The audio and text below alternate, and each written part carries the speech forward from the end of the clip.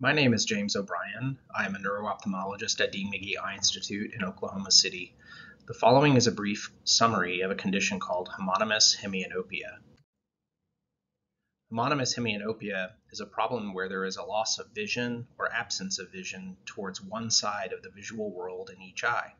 For example, a right homonymous hemianopia would be a loss of vision to the right side of vision in both the right and the left eye, as depicted in these images.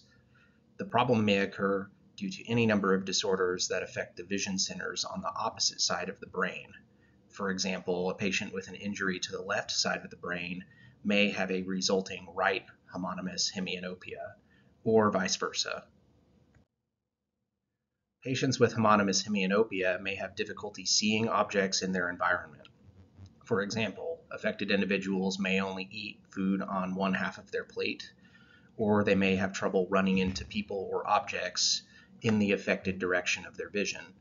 Reading may also be a challenging task, and patients often report symptoms such as losing their place on the lines of text, as is illustrated in the figure below. Homonymous hemianopia may be diagnosed with formal visual field testing in an eye doctor's office.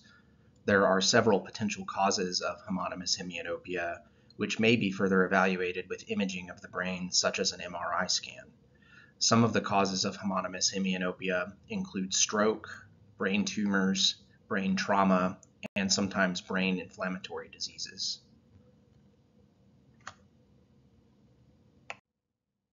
In addition to treating the underlying cause, treatments for homonymous hemianopia are supportive in nature and target the symptoms from the problem, and are usually tailored toward reading improvement or environment optimization. This is often done in consultation with a low vision specialist or a visual rehabilitation therapist. Improvement in the visual field defect depends on the underlying cause, and improvements are usually noted within the first several months following the injury. Driving, in particular with a homonymous hemianopia, may be a hazardous task and may pose a threat to the affected individuals as well as other drivers on the roads. The legal requirements for driving may vary from state to state. If you are uncertain about your legal ability to drive, be sure to check with your eye doctor, low vision specialist, or with your local DMV office before driving.